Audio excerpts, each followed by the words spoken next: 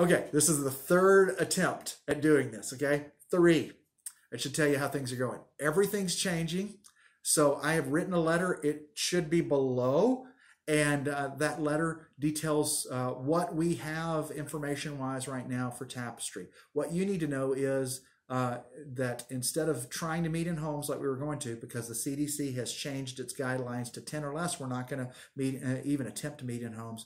We're going to stick with doing video church, as much as it's not really who we are. Information I got from you guys was last week's fit with who we are, so we're going to stick with that. We're going to focus on Ebenezer's.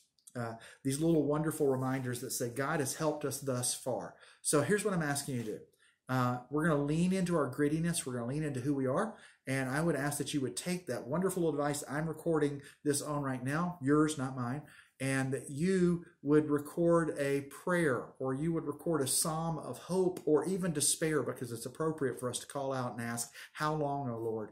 If you would record what in the church world we would call a testimony, but the reality is it's just a story of where you say, I was in a bad spot and God was there for me. If you would record those and then send them to me, or even just if it's a large video, ask me for what's called a file request, and I can set it up to where you can drop it in my Dropbox. We'll get that. We will put them together so that we are ministering to each other, so that we are conveying the word of God to one another. We're going to lean into our grittiness. This is not meant to be professional. It's meant to be who we are. So we're going to lean into that. Secondly, small groups. We were hoping small groups were going to be able to meet, but with 10 or less, that becomes difficult. So the leadership team is encouraging small groups not to meet in person, but instead to bother one another through video and text and phone calls and carrier pigeons if you can find them. I don't care. Just smother one another with love, okay?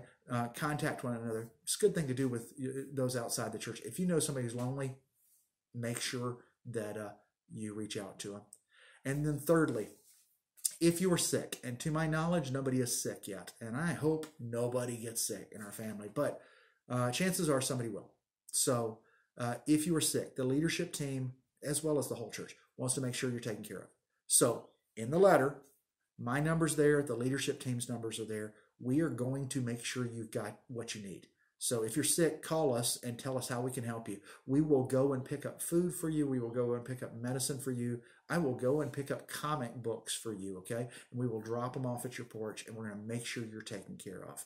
Just know you're not alone, okay? If you know somebody else who's sick, obviously we want to take care of the church first, but we also want to take care of others. So if you know somebody else who's sick, we want to be able to reach out to them also. So don't hesitate. Again, my number's in the bottom. Guys, God bless. Remember, you're not alone. You are loved, and we're in this together, okay?